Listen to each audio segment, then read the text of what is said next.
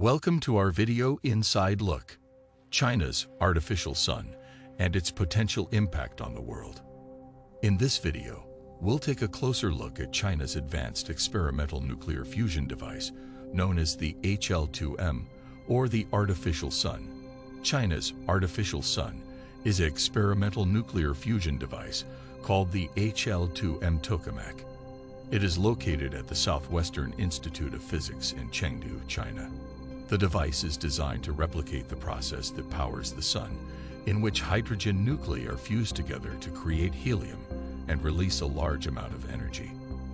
The HL2M has a major radius of 2.75 meters, a minor radius of 1.65 meters, and a maximum plasma current of 2.5 million amperes. It uses a combination of superconducting magnets and high-powered heating systems to confine and heat a plasma of hydrogen isotopes to temperatures in excess of 150 million degrees Celsius. At these temperatures, the hydrogen nuclei overcome their electrostatic repulsion and fuse together, releasing a large amount of energy in the form of light and heat. The device is part of China's ambitious plan to develop its own nuclear fusion technology, which could have a wide range of applications, including the production of clean, limitless energy. Nuclear fusion is considered to be a potentially game-changing technology, as it has the potential to provide an almost unlimited source of energy, with no greenhouse gas emissions and relatively little radioactive waste. The HL2M has been in operation since 2016 and has achieved a number of notable milestones.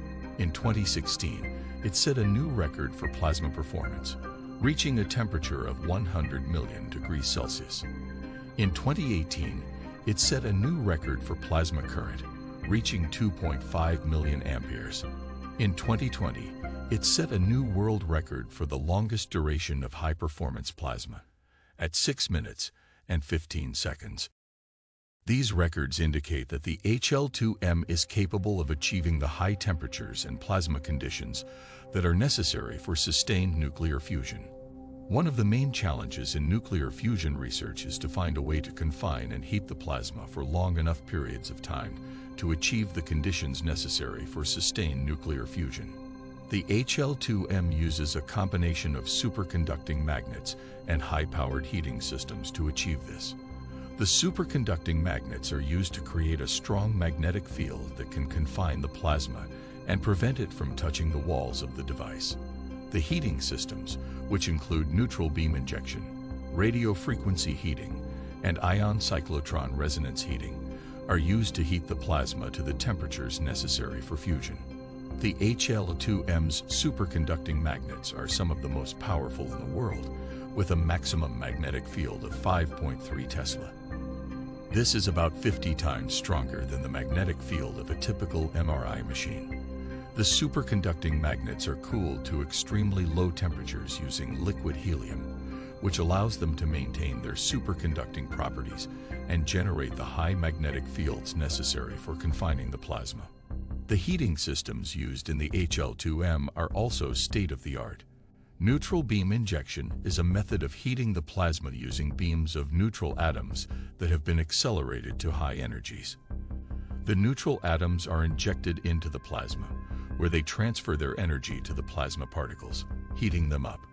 Radio frequency heating is a method of heating the plasma using radio waves. The radio waves are directed into the plasma, where they excite the plasma particles, causing them to heat up. Ion cyclotron resonance heating is a method of heating the plasma using high-frequency electromagnetic waves. The waves are directed into the plasma, where they excite the ions, causing them to heat up. The HL2M's heating systems are capable of delivering a total heating power of up to 40 megawatts. This is enough power to heat the plasma to the temperatures necessary for nuclear fusion.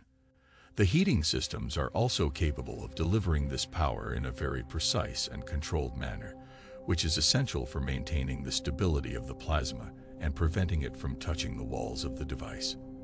The HL2M's control systems are also state-of-the-art. They are designed to monitor and control the various parameters of the device, such as the plasma current, temperature, and density.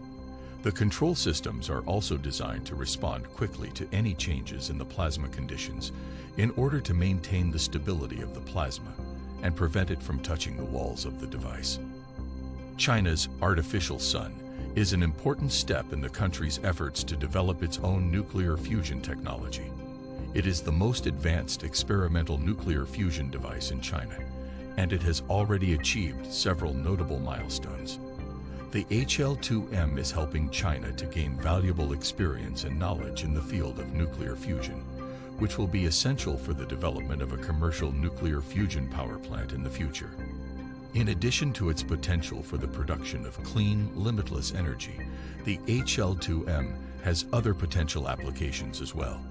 For example, the high temperatures and intense radiation produced by the device could be used for various scientific research, including the study of high-energy physics, astrophysics, and material science.